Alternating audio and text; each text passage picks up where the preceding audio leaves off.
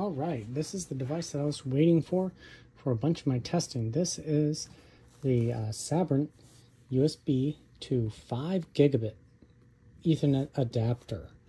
So I've been waiting for this since I bought my new router, featured in one of my other videos, to really give my Plex server main interface with it much faster speeds. So here we are on the box. Features USB A or C to RJ45 5 gig, Ethernet,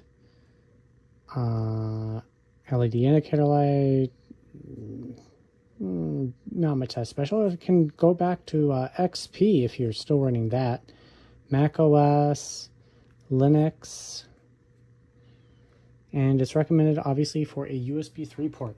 You need at least a regular 5 gig USB 3 port, otherwise you're not going to be getting 5 gig speeds, and there's no point buying this. Let's see, little manual, how to connect it, and so it's got a USB-C to USB-C cable, and it's got a USB-C to USB-A, and here we go. This is it, and we're going to be testing it very soon. I'll see you in a couple seconds where I start it up. All right, here we are about to test the Sabrent dock. I've already plugged it in and installed the drivers onto my computer, and I'm unplugging this regular Ethernet cable and plugging in my Cat, what was it, 8?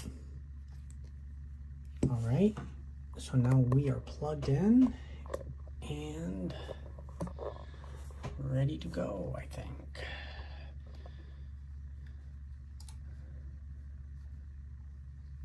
All right, looks like I have that, and connect and paste. I've already got it lined up. Let's see what kind of speed I get. All right, it's getting itself going. I hear my hard drive spinning up. And we're looking for more than, 300 megabytes per second. And this is installed through a USB hub. One of the ones that I was testing, the iQIYI, and using the USB A. So there we are, getting 300 megabits per second. I'm going to stop the test now, and I'll see you in a second. I'm going to test it out using USB-C and see if I get any different speeds. All right, here we are in the Synology interface. I just want to show the network setup. This is going to be used in 2 videos. There is the 10 megabit connection, and over in Windows, I can see the new 5 gig adapter. Realistically, I'm not expecting to get 5 gigabit per second to my NAS. Instead, I expect more like 300-400. So that's where we are. And the reason for that is when using it, my NAS has spinny disk hard drives. So I'm realistically not going to get super speed out of it. So that 5 gig and 10 gig network cards, you're really only going to see that maximum speed benefit if you have SSDs installed in here.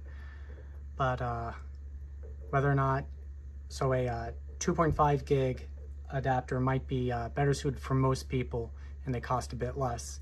But I plan on keeping that 5 gig card for future compatibility kind of reasons. So those are some caveats and, I guess, extra info with the testing that's going to be involved in both the 10 gig in here and the 5 gigabyte. And I'm going to be using this in both those videos. All right, I just got it plugged in with USB-C, and this one is directly connected into the computer, so we may see a little bit of a speed difference. Let's see, 315, 320 megabytes per second. So there's absolutely no speed difference. Now, one of the reasons I wanted to verify this is because in the past with little SSD external drives, I've had issues with it connecting via USB-A, but I'm glad that this is not the case here.